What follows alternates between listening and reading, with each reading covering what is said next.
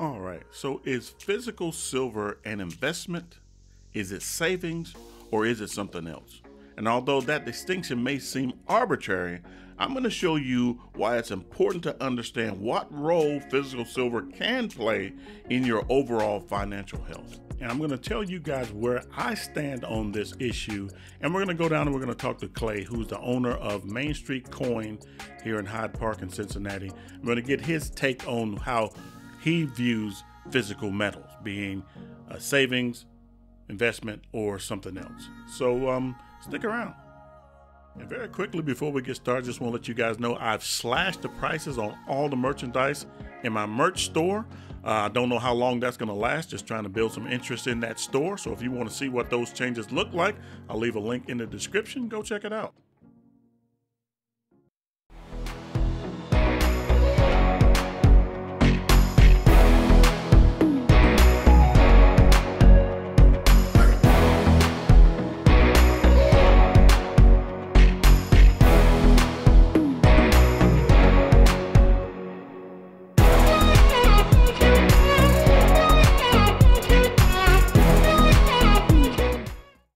Last time we were in here, Clay was kind of light on the constitutional silver.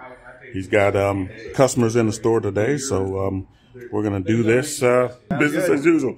Okay, so today I want to talk a little bit about this idea of silver, physical silver or physical metals being investment or savings or something else.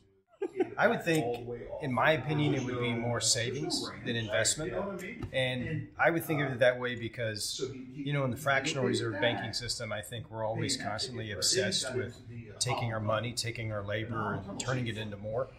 And I think part of that is because in the back of our mind, we know that the currencies that we use are losing value all the time. So you better invest it if you want to keep your purchasing power. So gold and silver, I guess, could be an investment, but to me, they're more pure money. Case could be made for either. But, yeah, I think I agree with you. I mean, that's kind of where I stand on it. I mean, I know in the past, I kind of looked at silver a little bit as investment, and that was kind of a bad idea personally because I was expecting silver to behave a certain way, right, because, you know, investments are supposed to give you some type of active income or at least some anticipation of greater return than what you put in there. Yes. And so I had to change that perspective personally because I had to realize that physical metals, physical silver, is really a way to protect my hard-earned earnings. It is. You know. And once I got I'm sorry, go ahead. And the thing is, too, you know, a lot of stackers are always thinking about the weight that they have. Not necessarily what it's worth in euros or dollars or yen today. How much weight is there, you know? That's a really important view, I think, to take long term when you're saving gold and silver. For me, when I was first started stacking, I was a little cautious about investing, you know, stocks, that kind of thing, because, you know, I know how risky that can be. And when you're, you know, just starting out, you don't know a whole lot. You want to be as safe as you can. And so I knew that physical silver was about the safest way I could go as far as a place to put my money that would be safe. And once I built that up, once I built up a pretty nice base of savings with physical metals, then I could be a little more risky with my investments because I had a little, you know, had a little more of a cushion in case things went. Absolutely. I mean, you know, one of the great things about gold and silver is there's no counterparty risk, right? Because every time we go through a bank to make an investment or use a sovereign currency or buy a bond, there's always counterparty risk. There's something that can happen along the chain that could blow things up that don't really have anything to do with what you bought or sold.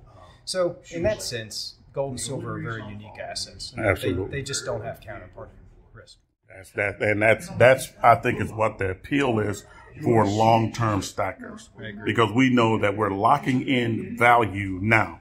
Yes. So, and this is my own personal view, is even if silver, let's say, goes to $10 an ounce again. Even if that happens, my silver will still be a positive tool for whatever's going on. Yes. Because, yeah, go ahead. It's very plausible in that situation that silver and gold would retain just as much purchasing power relative to the currency that denominated. Absolutely. That's just kind of how this works. It's not going to do that in a bubble. No. That, you know, the entire economy is going to reflect that dip. Yeah, you don't want to see the prices of other things. Absolutely. Going forward, silver's $10 an ounce. Absolutely, and that's exactly how I look at it. Well, I appreciate your perspective, Clay. I see you're kind of busy today, so I'm not gonna keep you. This is what I'm gonna get today. I'm gonna get $10 face in constitutional silver because you got a pretty good supply today, but that doesn't mean it'll be here. Yeah. It might not be here for the rest of the day. Yeah. This could go in an hour from now. I believe that eventually you won't be able to get it. It may not happen in my lifetime, but I mean, it's being used. People are buying it, not selling it as often as they were before, and so that's gonna mean that the demand is gonna continue to grow, and it's gonna deplete the supply. And that's my own personal opinion. Anyway, this is what we're gonna buy today. Clay, like I said, appreciate your time. Larry's off today. He's on vacation, enjoying his family life, and we wish him well, and hopefully he'll bring back some good stories for us. I'm sure he will. Thanks a lot, Clay. All right, so there you have it. And let me apologize real quick for all of the background conversations that was going on while we were having our conversation. I mean, it is an active coin shop, and today was particularly busy. As you can see, Clay, he kind of walks that line between thinking that, silver, physical silver can be an investment, seen as an investment, and it also can be seen as savings. He just sees it basically as money, and I agree with that. I'm a little more specific about how I believe physical silver is. I don't believe that it is investment. And if you look at it as an investment, in other words, if you're looking for a return on the money that you put in there, if that is your motivation for buying silver, thinking that it's going to return you more than what you put in there, I think that you're going to be disappointed, at least in the short term. I think silver should be viewed more as savings. And like I said in the piece here, I look at it like this. I needed a core of savings. I needed a core of solid, well-protected savings first before I got into more investing. And once I built that base, then I could, be a little more risky, take a few more chances with some of the investments, because if you invest at all, you know that the bigger the risk, the bigger the reward, but also the bigger the fall if things don't go the way it's supposed to. So before I got into that kind of stuff, which I invest, I do have stocks, I do continue to invest.